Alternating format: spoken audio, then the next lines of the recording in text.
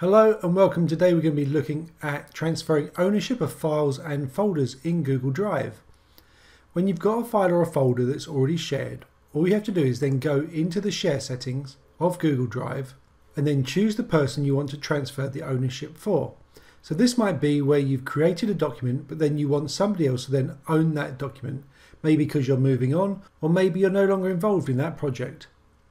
So if we click on the drop down here, we then see the different options, and here we see the option to make owner. If I click on this, as you can see, it gives me a warning.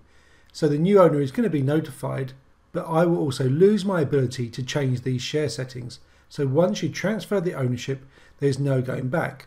Obviously, the new owner can give you back the ownership, but you don't have that right anymore. So if I click yes,